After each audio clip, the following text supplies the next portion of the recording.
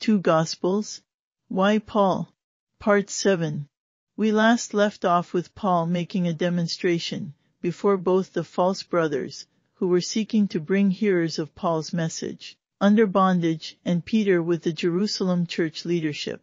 Paul noted that he brought Titus, an uncircumcised Gentile who was saved under Paul's gospel message, and took a stand when the false brothers would have had it otherwise, that the truth of the gospel might continue with you. And the you of which he speaks are the Galatian believers, and all others like them.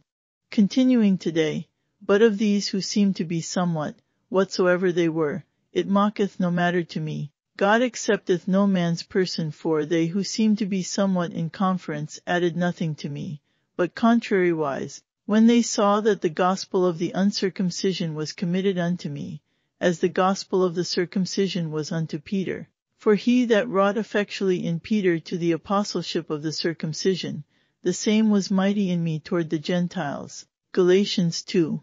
Verses 6-8. Let's break this down. Speaking of Peter, the balance of the remnant of the 12, and other Jerusalem church leadership, Paul describes them as these who seem to be somewhat, a somewhat critical description. Once again, the student of the word will wonder why. Why would Paul describe these as such before the audience of this letter, the Galatian believers and us? For as relates to the Jerusalem church, these were the leadership, and as to those whom Christ himself had trained, Peter was the appointed leader with specific loosing binding authority. Matthew 16 verses 18-19. The answer is that Paul was about to draw the line that Christ himself had instructed be drawn. He was going to demonstrate the power of the gospel of grace which he had been instructed to preach among the Gentiles. Make no mistake, the 12 under Peter's leadership had likewise received instruction to preach a specific message as well. But something had changed, and Paul was the revelator and Christ's leader of that change. For Paul notes that the leadership of the Jerusalem church clearly saw something they weren't expecting, a change, namely, they saw that the gospel of the uncircumcision was committed unto me, as the gospel of the circumcision was unto Peter. Most never even notice these two gospels which are mentioned here, but clearly there was a purpose in this statement, as coming to this conclusion on the part of the leadership of the Jerusalem church was no small thing.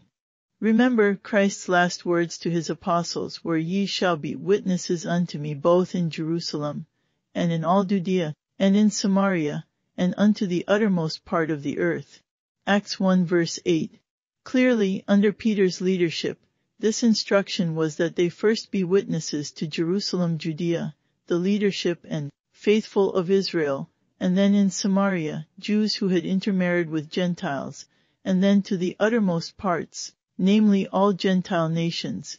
Now Peter and the rest of the 12 are seeing that instead of them going to Gentiles, the Lord Jesus Christ has removed that part of their commission and given it to Paul, in a manner that was totally unexpected. Example, not the prophesied path.